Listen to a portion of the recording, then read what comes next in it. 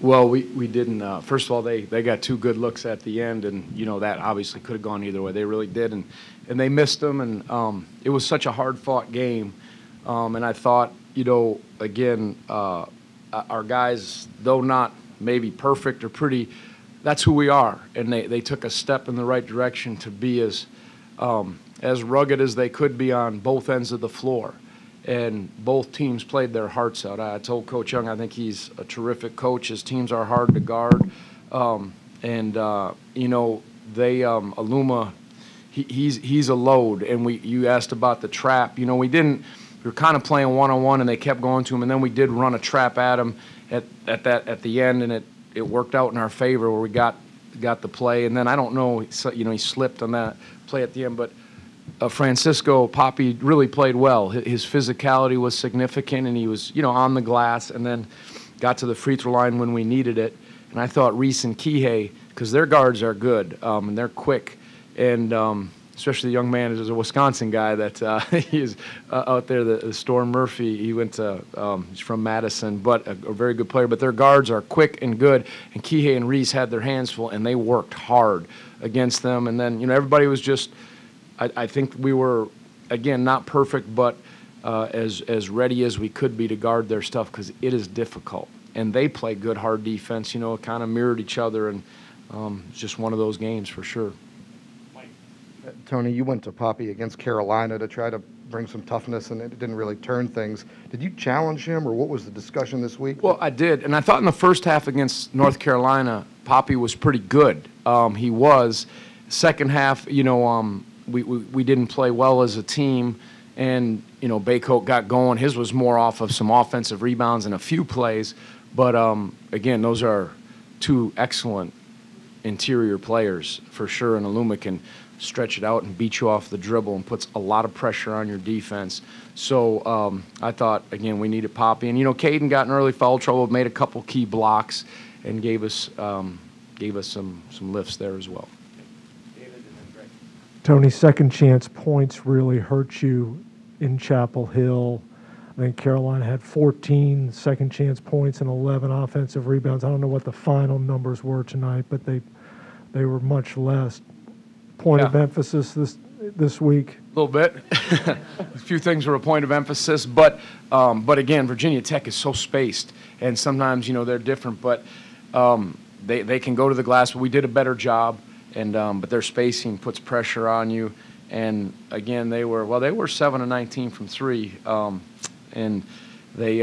But yes, you look at fast break points and those key areas for us: points off turnovers, points, second chance points, and it was so much better because that one got away from us in a couple of areas against North Carolina.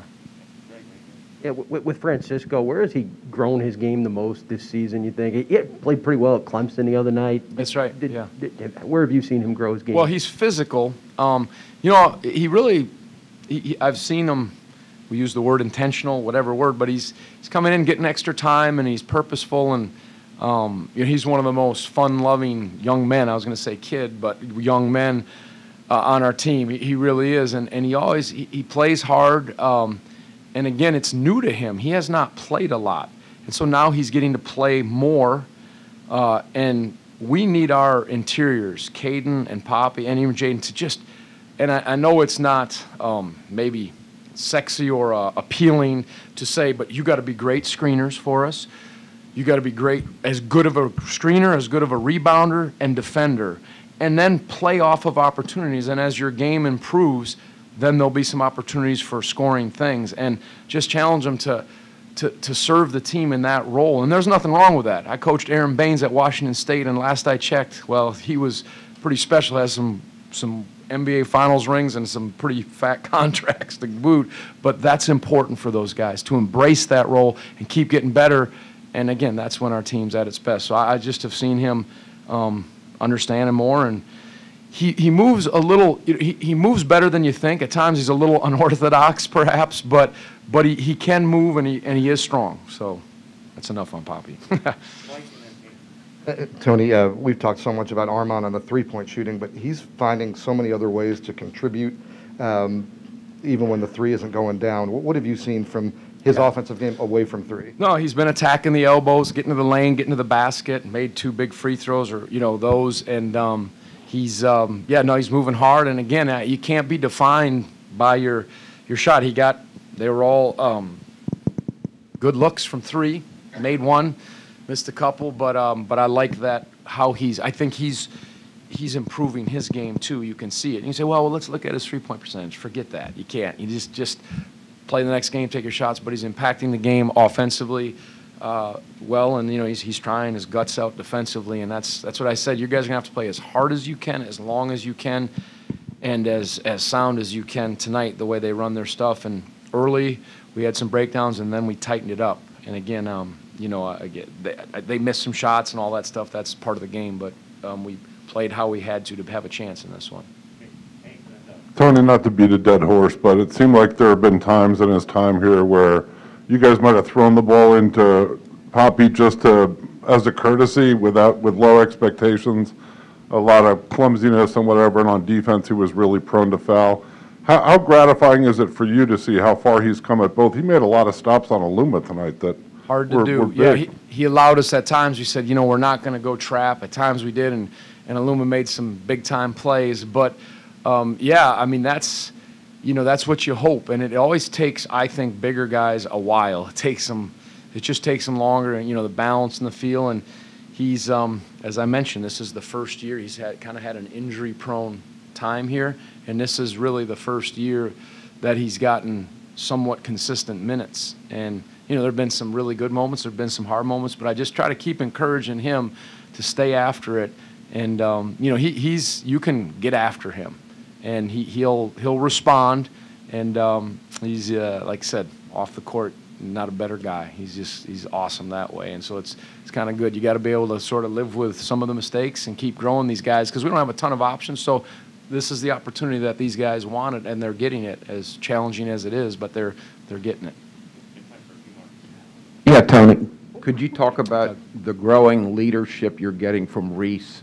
38 minutes and just... Yeah, that's right, Doug. That's a good observation, because I think the last handful of games, Reese has really taken a step in the right direction, and I like what I'm seeing in that regard. And again, he's got to just come ready to go to practice and keep doing it, but he's had some solid games. I mentioned Kihei and Reese guarding those guys, and he's being a bit more aggressive offensively, and I think his last 5 games, or 4, 5, 6 games, whatever, he's really trending in a good direction, and I hope he'll just keep staying assertive and keep working and knowing who he is.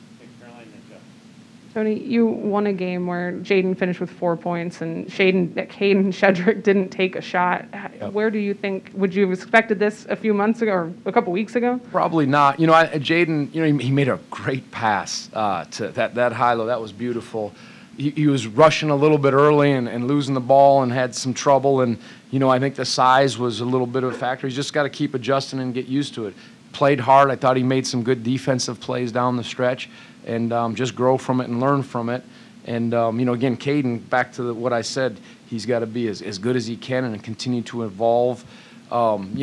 Improve his game from a scoring standpoint, but be great in those areas. Couple key blocks.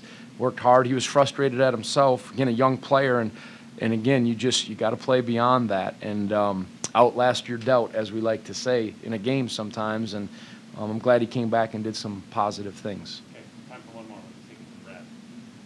Tony, the last few games, it seems like there's been more harmony. Maybe guys seem to fit better in roles. Maybe guys are fitting better together.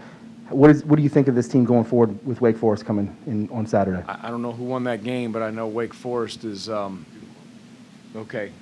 They're talented. They've revamped their roster. They play so hard, and again, trying to maybe simplify isn't the exact word, but be a little clearer in role definition, how we have to play, and just trying to let our guys play out of it without trying to trick it off too much, and then again defensively, and I think that's the best way. So I hope that's right what you said. There's a little more chemistry or harmony, and then again get ready, because in this league it looks like, again, I have the utmost respect for Virginia Tech. I think they're one of the better teams in the league, and they've lost some tough ones. Had a bad break with the COVID, and for them to play as well as they did at Duke, played solid here, they can play, and it's such a balanced league. It appears to be, and so you just you get ready every game, because if you're not, the game will go to who's the most ready and the soundest, I think, for most of the games.